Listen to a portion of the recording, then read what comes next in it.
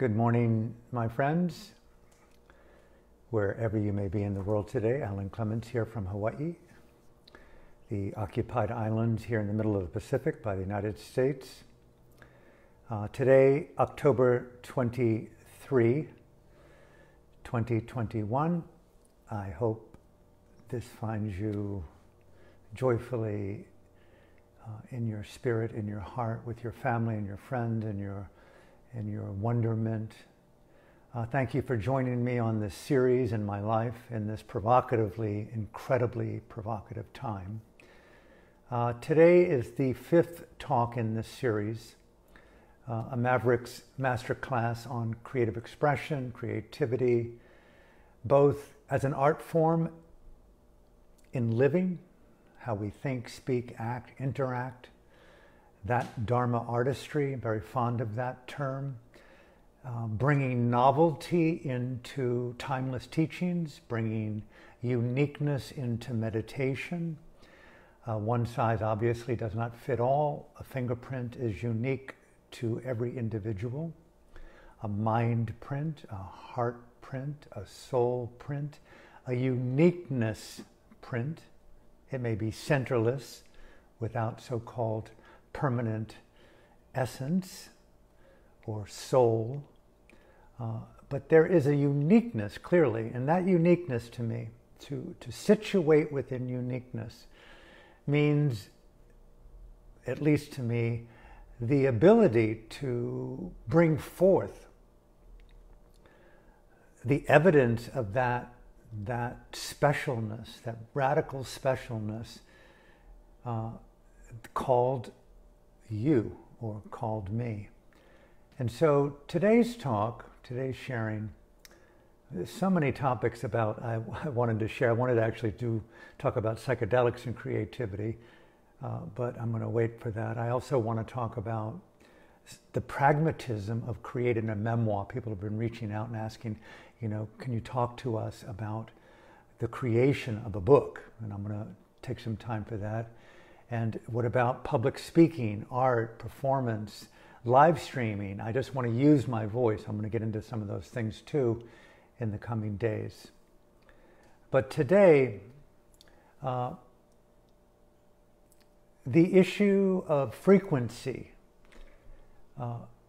resonance and flow. I know these are buzzwords. They've been used for a little bit. They've been part of my personal vocabulary for some time. And I want to dive into frequency, resonance, and flow, and in parentheses I put, and beyond at times, which could be, call it hyperflow or luminosity or, ascension. Words that point to something larger than what feels to be a timeless movement through time and space.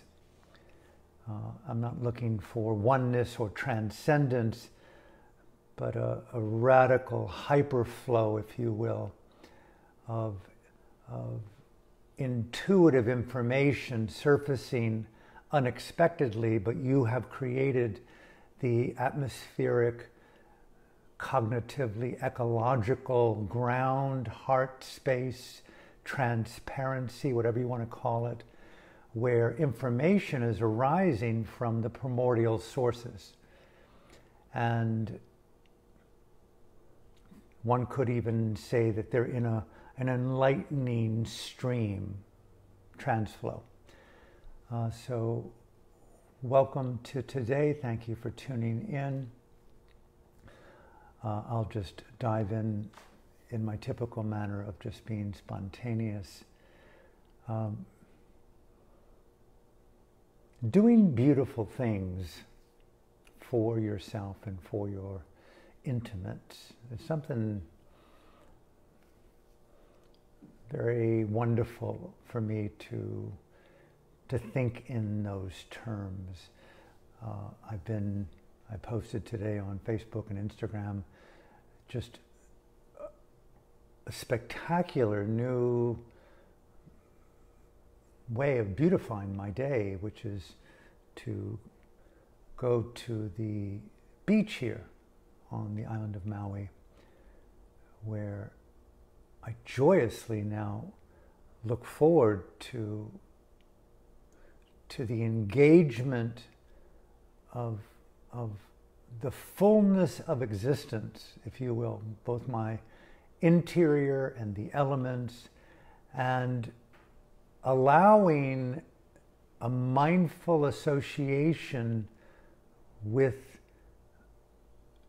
energies different than thinking things through.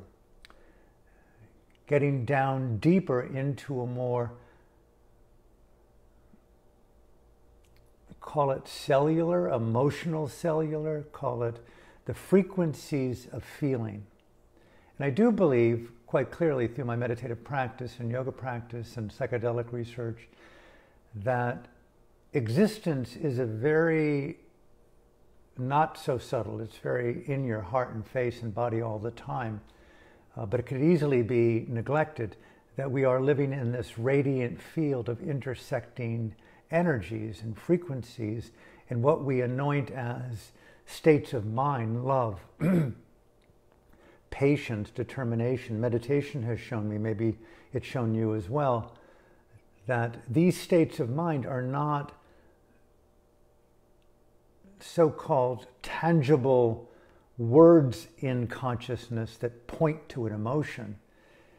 In fact, it's so easy to neglect the emotionality and then the more intimate intelligence of the emotion by staying in somewhat of a surface conditioned response relationship to words in mind, thinking that life is about thinking about life, rather than so-called seeing that words are just surface mosaics to the waves, the oceans, and the creatures and the angels of sky and water and earth, and the elements of totality.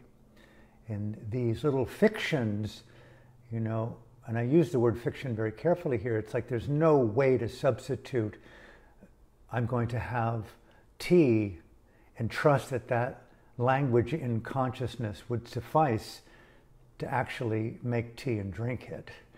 And say no more about the action of breathing, although it's instinctually inbuilt into the biological existential makeup. The word itself is very different, and it's very different to think about walking on the beach and actually participating in the meditative absorption, if you will. That's what I'm trying to get to here. The meditative absorption in it being an artistic, creative event that supports a more intuitive relationship to atmospheres of feeling and intuition. And again, coming back to this particular opening theme, doing beautiful things for oneself, like watering the plant, nurturing the soul,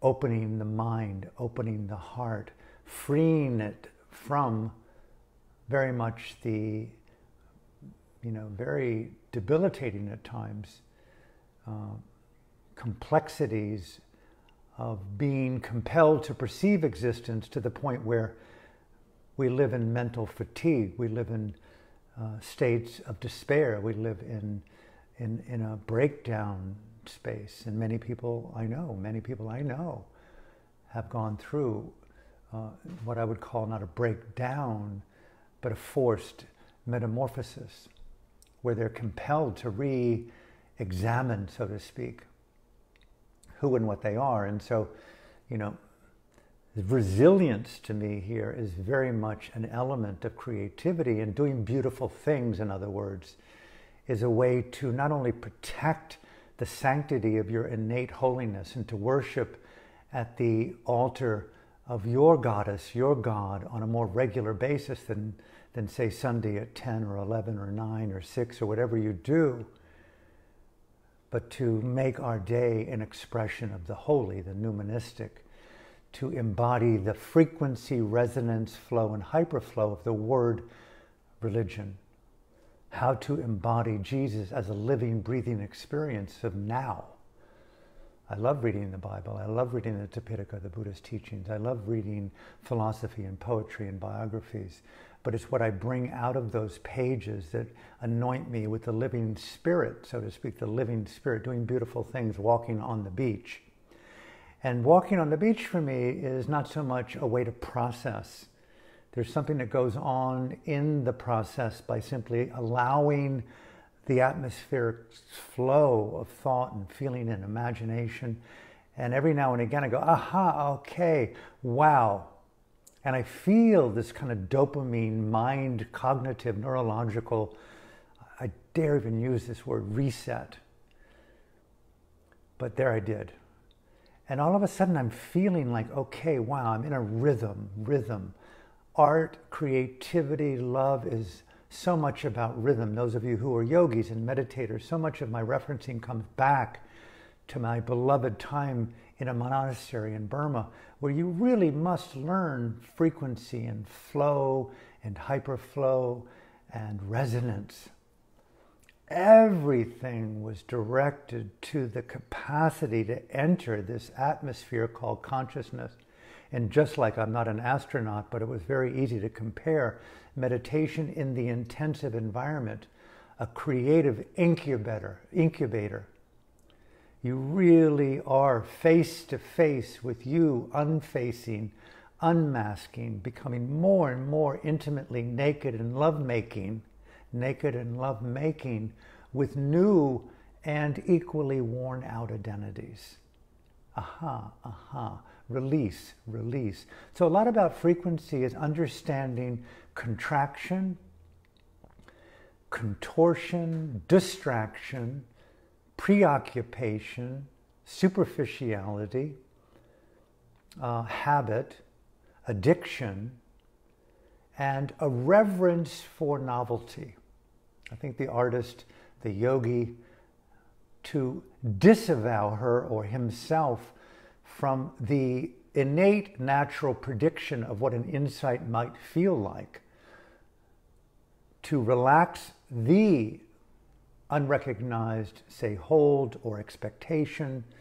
You know, projection is the enemy of peace, and projection infuses cognitive space with an idea of something yet to be experienced. It's an expectation, a hope, and when it calcifies, we live in the dream of that Taurus in the sky embedded on infinity called I was born in this particular time of the year and I'm a Taurus, but in the sky there is no bull.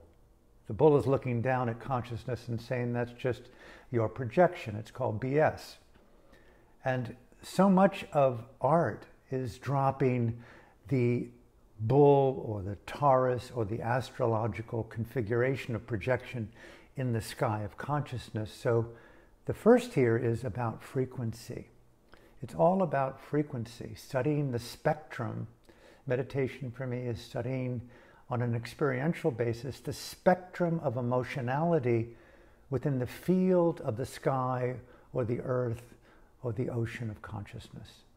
A good meditator becomes progressively more and more literate, if you will, with the frequency, the emotionality, the tonality, the energetic, the intelligence of the resonance of the word A-E-O-U. It's a resonance. And those who understand the tonality of a particular resonance called a vowel or a syllable or a word or a concept, a sense of meaning, a sense of purpose, more refined and nuanced energetics, we begin to become more literate, to state the obvious, with frequency. And I find that those who are more and more familiar, not necessarily psychologically astute, with boundaries and all the various things that come with, you know, psychological intelligence, which is a brilliance. But it's the yogi and the meditator differ from the personal psychotherapist for themselves by a deep anointing, a deep creative investigation, experiential investigation into frequency. I choose words to use based upon both what I want to convey in terms of meaning, and also a high regard for the frequency, the tonality, getting into the word resonance here. How it feels.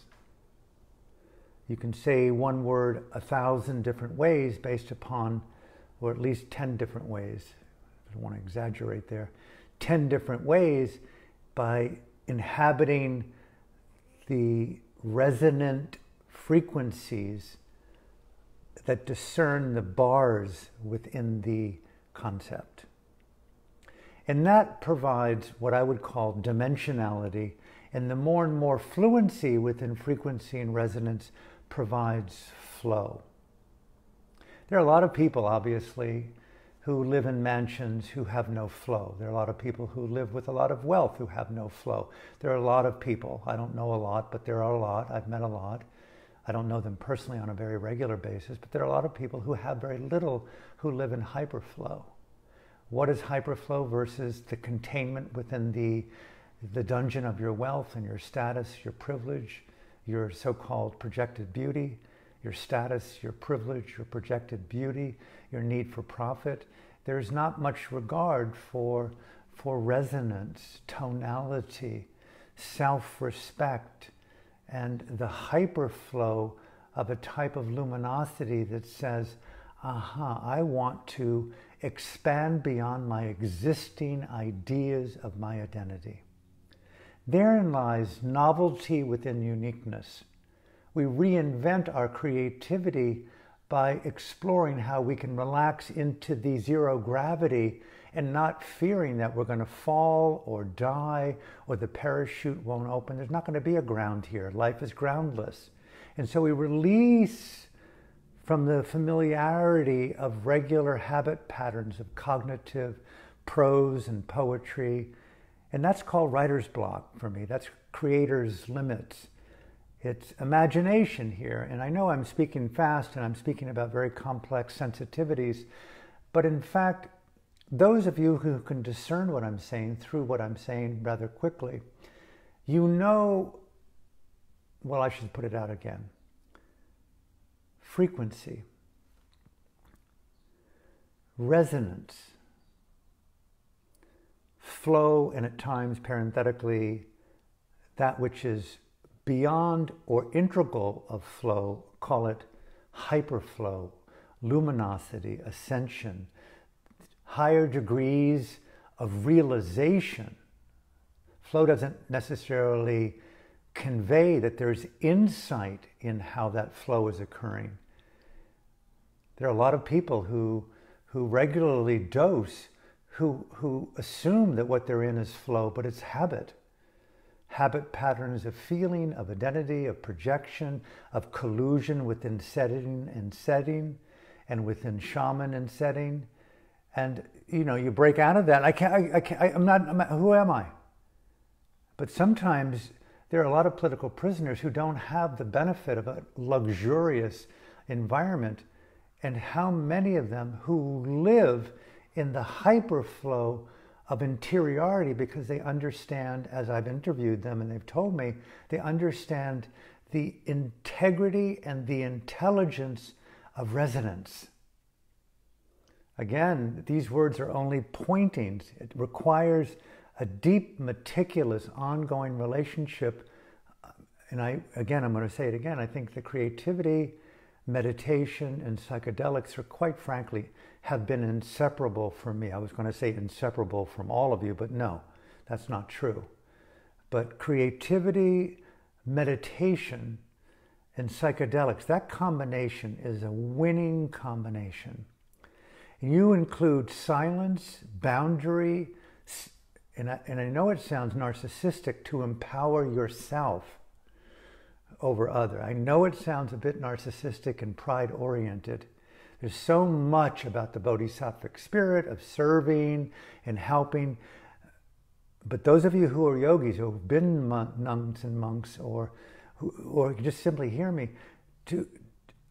it's so incumbent upon us to reel in that externalization impulse. It's so natural to want to help, but so many psychotherapists and yoga teachers and Dhamma teachers have become career-laden by the need to commercialize their help.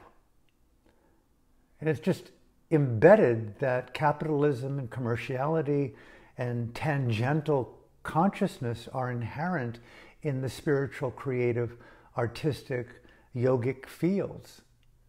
But to really anoint oneself with a much more, wow, when I'm in hyperflow and flow in between both of those, or one or the other, or all two, the pain that you're in, the suffering that you're in, the preoccupation with the constellation of life not being right, you go, wow, I dropped projection. Wow, I'm seeing a new sky within my own being. How did I do that? The study of frequency, of resonance, and flow. Coming back to point one, doing beautiful things. It's not just another meal. It's not just another moment of Tantra. It's not just another line of a poem. It's not just another moment to look at yourself in the mirror and habitually evaluate how it's not quite the way it really used to be. You know, those patterns, those constellations are like looking at the sky and seeing Taurus up there, and the bull is looking down at you and saying, okay, I got the message. You're the one who's projecting. It's called BS.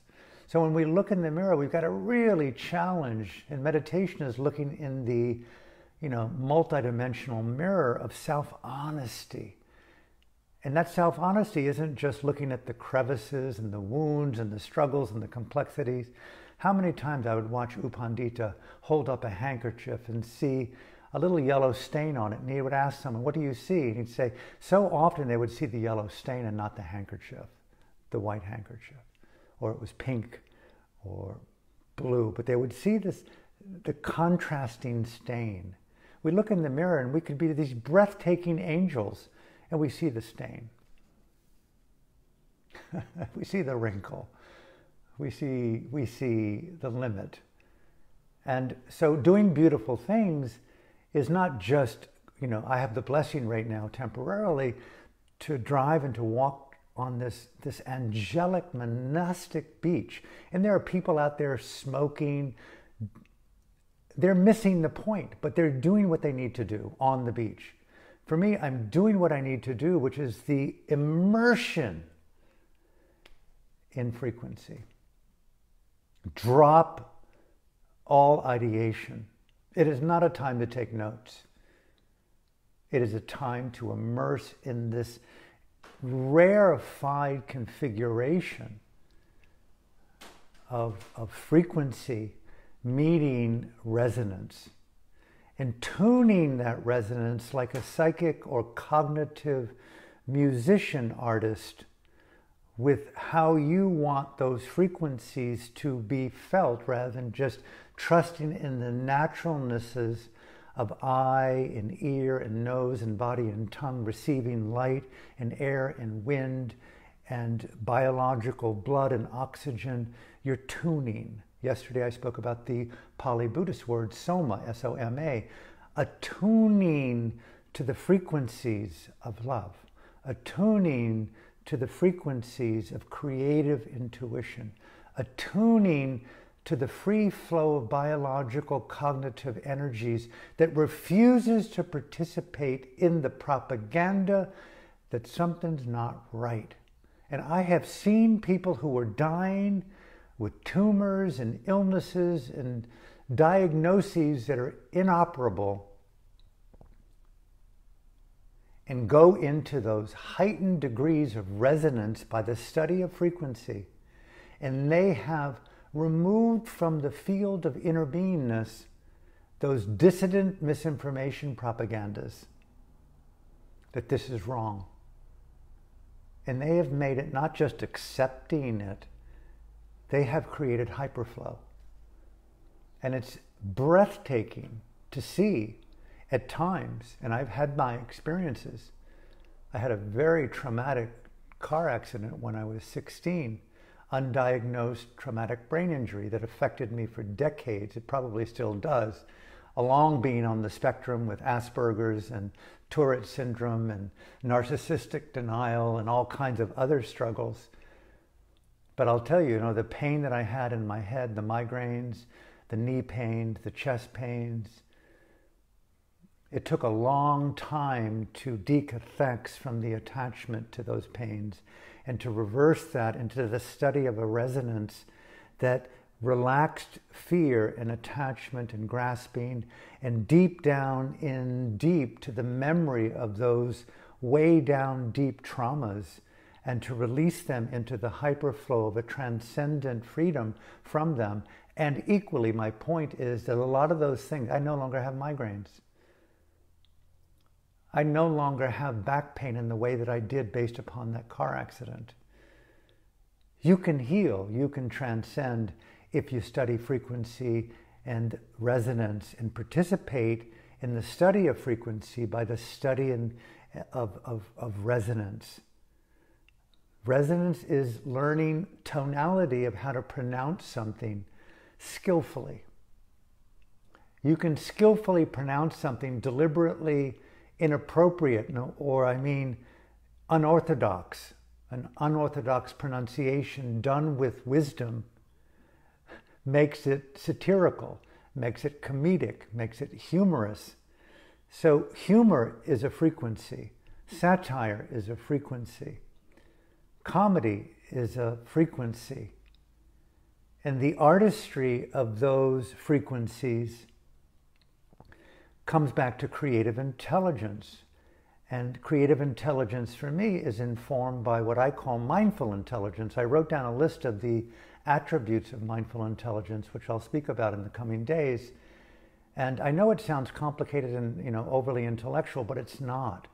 But it's trying to put words into the atmosphere of predictable habit and to engage consciousness with a deliberate understanding of the content of consciousness. That's called Dhamma.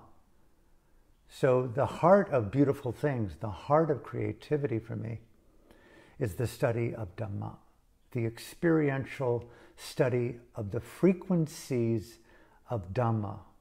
The frequencies of Dhamma here are what contracts, what distorts, what the functions of projection, of blame, of judgment, of impatience, of worry.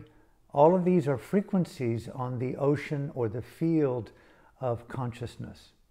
And resonance is a willingness to use mindful intelligence to create a positive resonance from the frequency.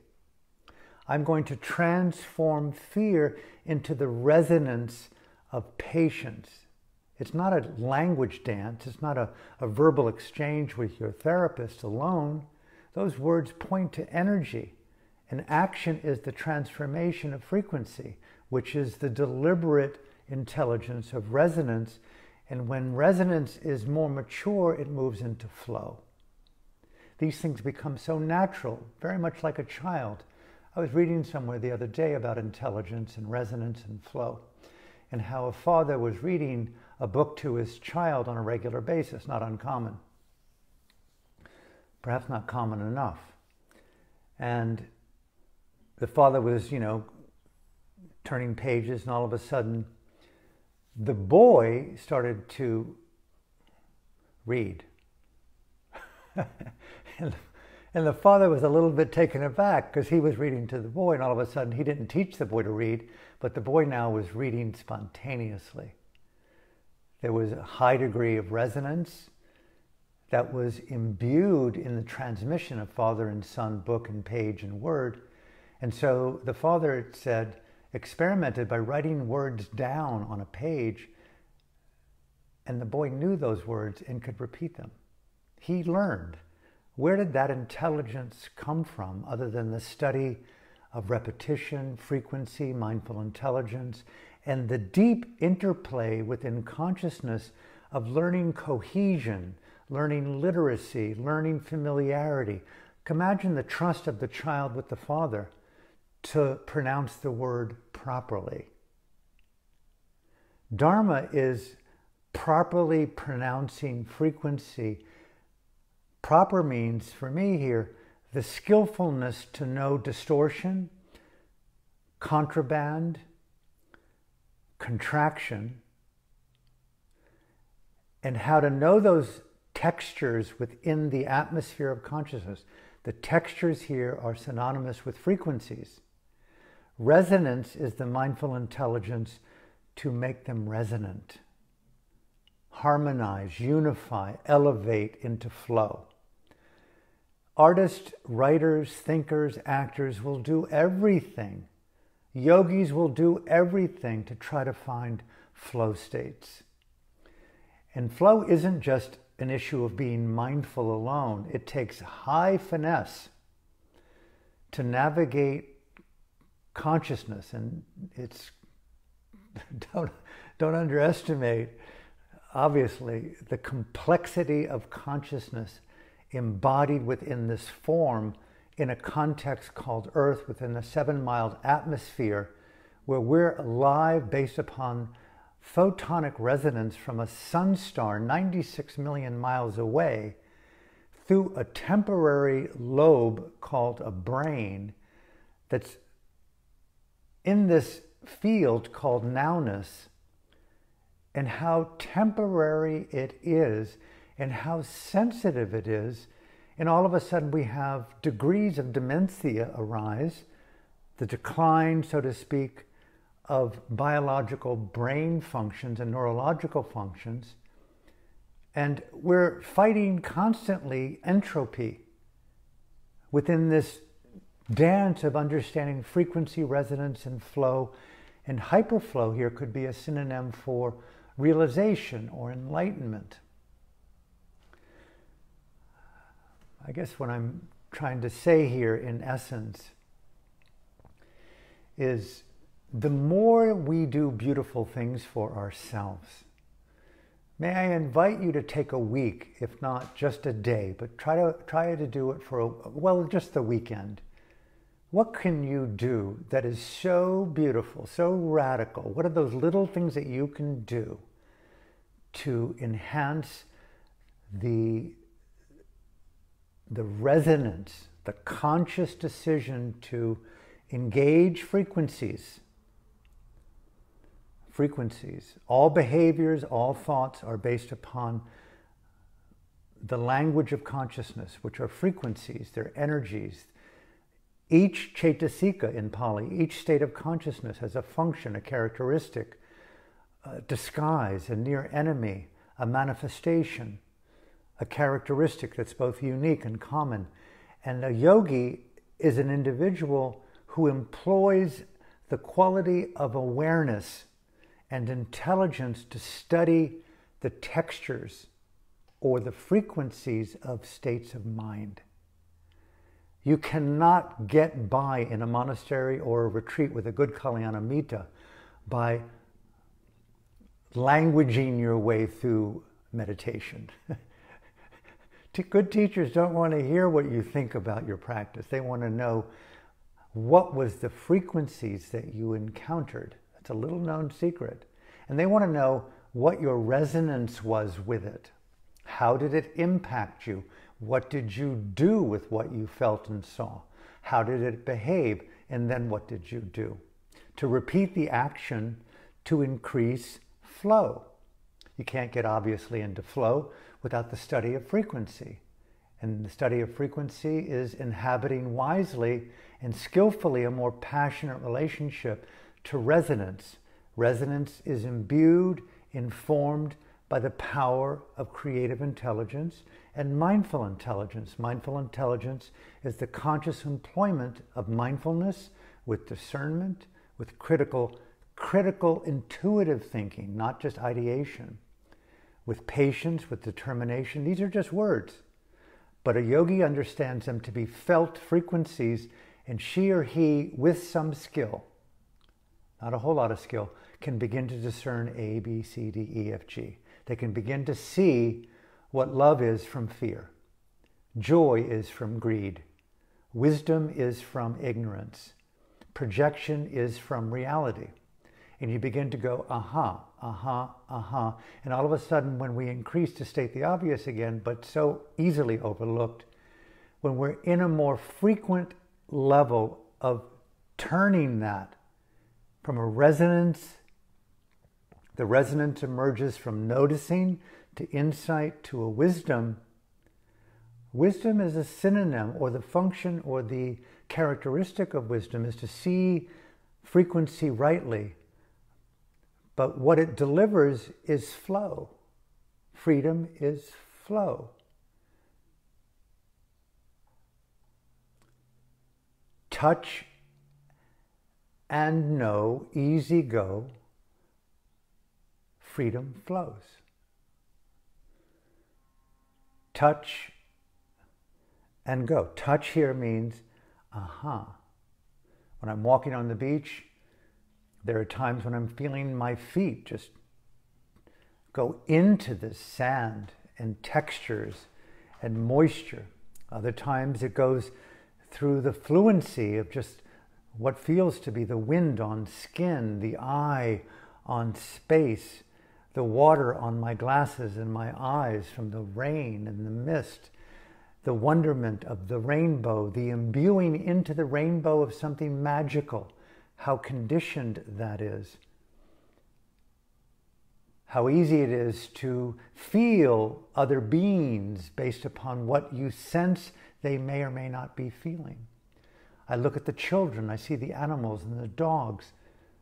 I do what I can to imbue the time with interactive intimacy by smiling, or a little gesture of a smile or a wave, but keeping right down deep inside of my own soul, mind, body, with the feeling of the frequencies and resonant engagement. Keep in the flow, Alan, keep in flow. Stay in resonant, awakened presence. Stay present with the sensations of existence within your mind and body. Release ideation, release aneurysm, release suffering, release insecurity. These are all frequencies. Insecurity is a frequency. It's a constellation of energies in consciousness that could be discerned by the label of fear, insecurity. But if you stay on the label level or in the projection of why you're afraid, you can easily stay in the habit pattern for a lifetime. I'm aging. I'm uglier. I'm dead. It's just the absence of passion to imbue mindful intelligence with the radiance of Dharma artistry or creative intelligence and engaging this incredible mystery without the cliches out of India and Burma and Vietnam and America, without the cliche of all these ordinary multi-faith appropriations. Drop Hindu, drop Buddhist, drop Christian, drop all of it. And art is the novelty of what you mean, Alan Clements, by freedom. Not what the Buddha meant. What does Nibbana mean as a living, breathing existence in your own mind-body process? What does unconditional mean within a field of conditions? My God! You know, and to get right down deep in the sensitivities of that beautiful field of being and feel what is the truth of what you're feeling.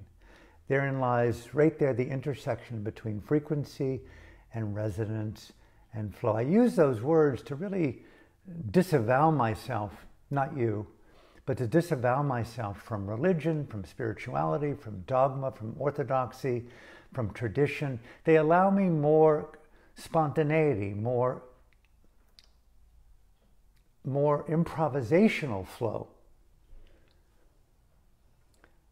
And from that, a more creative outcome that, in a pragmatic way, and I'll go into these in the coming days before this 11-part series ends on the 29th, on, you know, what are some of the pragmatic ways to create a book, a memoir, to create an album, a spoken word album, to create a solo performance, to do a live stream. What does it mean to meditate as an act of creative intelligence? To as I would walk on the beach, how to meditate as I'm walking on the beach, how to embody a meditative practice to help study frequency and resonance, flow, and at times hyperflow. So I'm going to close here.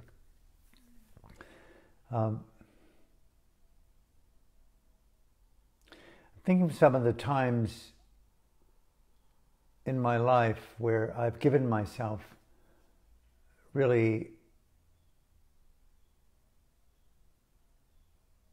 I would call it an environmental practice rather than a yoga practice or a sitting meditation practice or an eating meditation practice. An environmental practice is a specific behavior, like going to the beach to me is an environmental practice.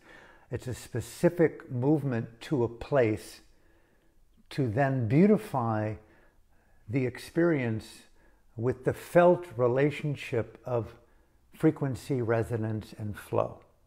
And from within flow, it's not just to be in flow so that I can feel that I'm flowing in a hyperflow state of realization, but as an artist, I'm accessing that reservoir of novelty. And so I come back, or I'm in the car, or in the evening where I really spend deliberate sacred time to write. But I don't use the word write to write. I quite frankly loathe writing sentences. It's the last thing you do when you do a book is to write a sentence for me. I start with words and phrases and ideas and string them together. I do everything I possibly can to write layer after layer of outlines and flesh them out with, I even use the word, I don't even want to use the word, intuitive points rather than bullet points. Intuitive points of reference. Intuitive points of resonance about frequencies. And then you have the outline, then you have to feel it. So these environmental practices. I once took myself out of Burma and went to Sri Lanka. And on that sacred island, magnificent island, truly a magnificent place on this planet, at least it was for me. And I went to an isolated monastery that was a separate island in a large lagoon in the south of the island of Sri Lanka called Polgastua. Maybe some of you have been there. It's an island that was the monastery on it was created by some German monks in the mid-1800s. And I went there to live. It has no electricity for the monks that live there. I think there's 10 or 12 cottages on a 5-acre island. And it's totally virginal. And there you have a well. You create your own toilet outside in the jungle.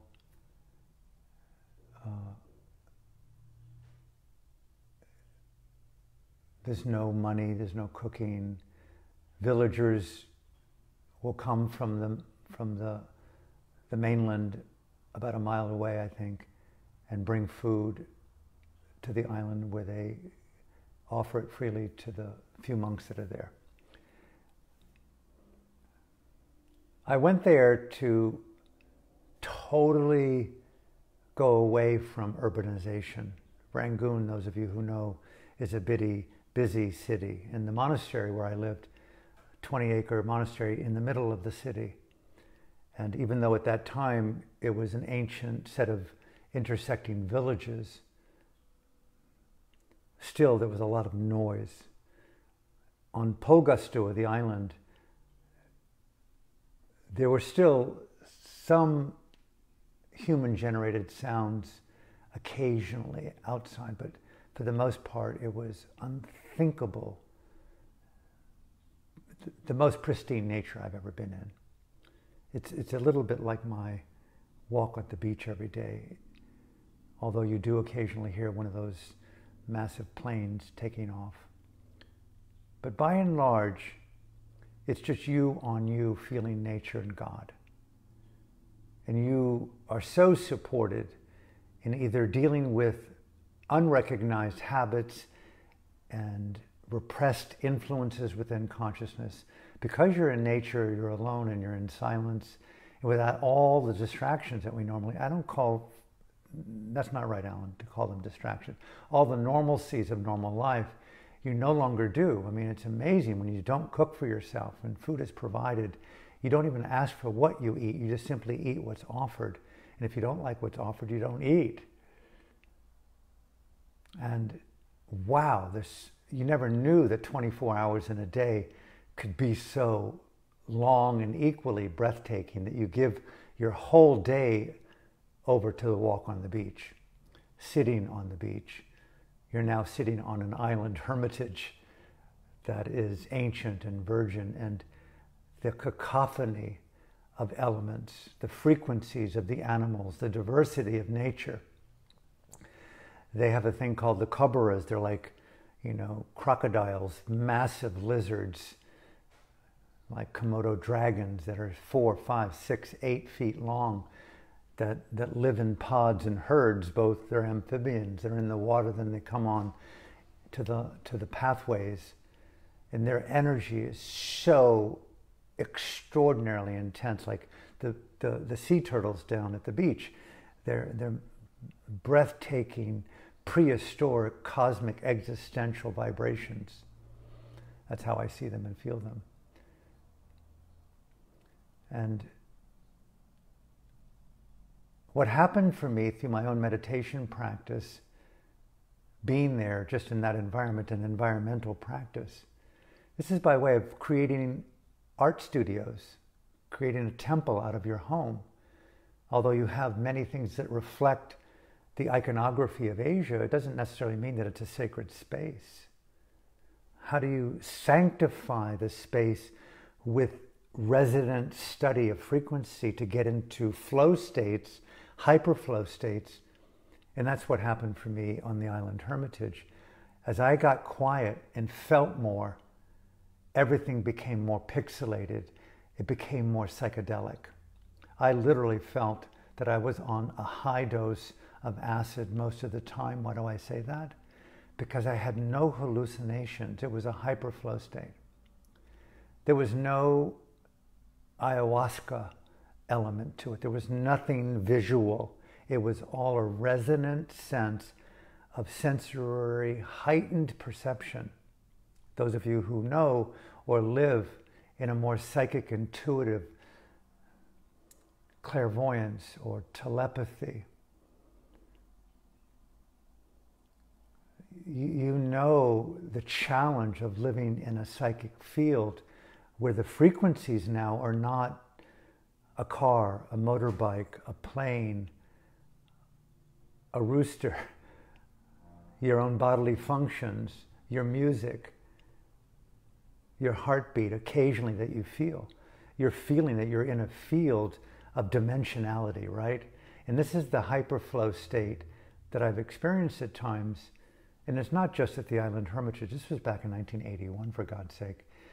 But I began to hear, I would call it, forms of music, the musicality of consciousness that felt and was heard as if it was being created by deities unseen and known beyond the vista of my perception. But the sequence of musicality so superseded anything I'd ever felt or known or heard musically. I knew that I was in the field now of the celestial ear. They call this in Buddhist Pali meditative language the emergence of an abhinya, the hyper knowledge, the hyper flow of tuning in on a resonant level to existing frequencies, transforming frequencies of normal auditory awareness, sensitizing to the sound, and then we release it from the sound of the plane, and the plane and the dimension of the plane disappear into a resonant actuality of other dimensions, clairvoyance, telepathy through the ear, through the eye, through the nose. People want to die for these things. They do psychedelics all the time to access their psychological repression, their traumas. I'm going to get into this, but it's meditators know you can, bypass isn't a bad word. All of a sudden you have a chance to be a deity, an angel that no longer exists in the gravitational field of the condition of you as a human on earth in this particular time frame called today. And you want to take a hiatus as an angel, a deity, that's a resonant relationship to a new level of frequency, and you occupy that space with high hyperflow, you are transformed in such a way that it so exceeds whatever you felt that you were overcoming through investigating the trauma. It's called the displacement of trauma through beauty, not through realization of the wound. Very few people really know that. And I don't say it with a sense of pride or hierarchy, but it's, a lot of trauma experts are not experts at all. A lot of experts are not experts at all. I'll leave it at that. I don't want to get into that comparative thing. But it's more about the island term and resonant flow of hyperflow. And all of a sudden you go, oh my God, put yourself this weekend into beautiful states. Put yourself into beautiful environments. Wherever you may be in the world, be in that beautiful environment, whether it be your home, if you have a beach or you have a forest. Walk through the forest without your shoes. Go slowly. Feel nature. Feel the frequency of nature speaking to you through your body. I cannot tell you, I rarely use the word, those of you who know me know that I rarely use the word healing, but I actually dared to write it and put it up on Instagram.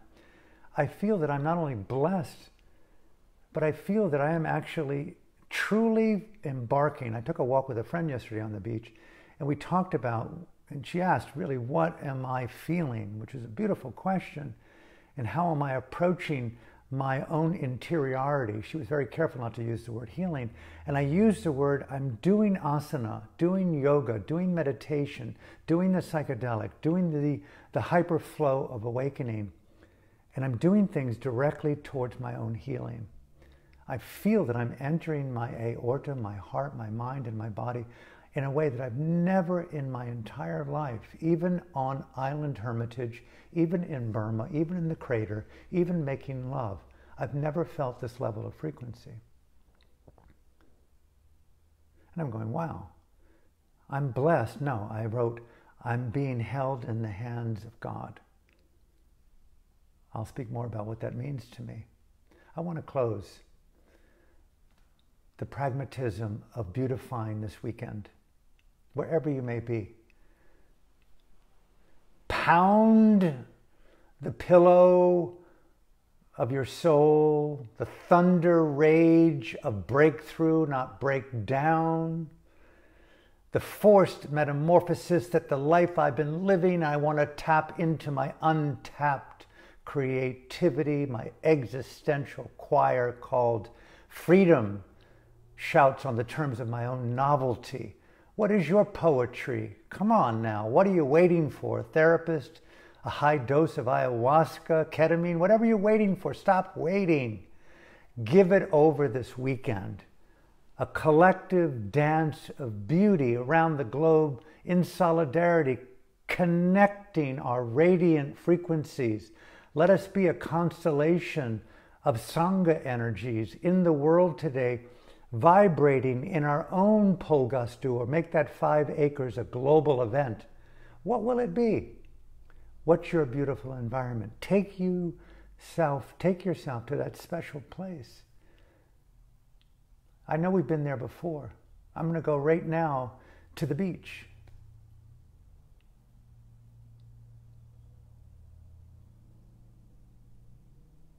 and to beautify that by a more intimate felt relationship to frequency and resonance and flow. So one of the more esoteric talks of my life, thank you for tuning in. I lived on that island for nearly a year. It was a breathtaking, consciousness expanding, challenging experience. The hardest thing was to leave. And I left, and I'll close with this. I left because I had a vision, a psychic vision that was so compelling of my Kalyanamitta in Burma, the late Venerable Seda U Pandita, who took over after Mahasi Sayadaw died, who was my preceptor. And I could see his face, I could hear his words. He was saying, come home, come home. And where I was really a resonant field of transformational energy. It was high flow.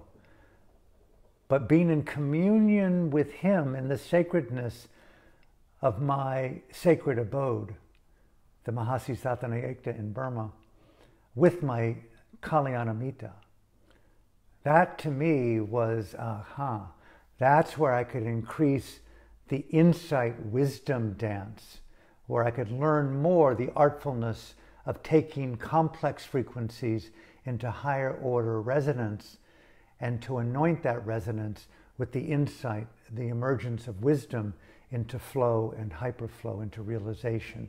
My desire was to go deeper into the meditative field of awakening. And again, creativity, meditation, psychedelics, yoga, diet, and doing beautiful things, beautiful environments. And what you do there, bring your mindful intelligence, the courageous willingness to feel the frequency of the experience on a felt level, just like the lungs feel the texture of oxygen animating through our blood. Think of the power of the oxygen molecules in the blood in radical cohesion with the brain and the organs and the kidneys and God, that animate perception to give us the radiance of objects of perception. And what we do with those objects of perception, studying frequency is the study of the Dhamma. The conscious employment of Dhamma done rightly is resonant wisdom, learning the resonance of transformational wisdom, and the outcome of that is freedom, or call it flow, and realization of flow is hyperflow. So from my heart to yours, thank you for tuning in. Have a beautiful day, God willing. See you tomorrow from 9:30 here from Hawaii. And may I encourage you a final time, do some beautiful things for yourself this weekend. Thank you.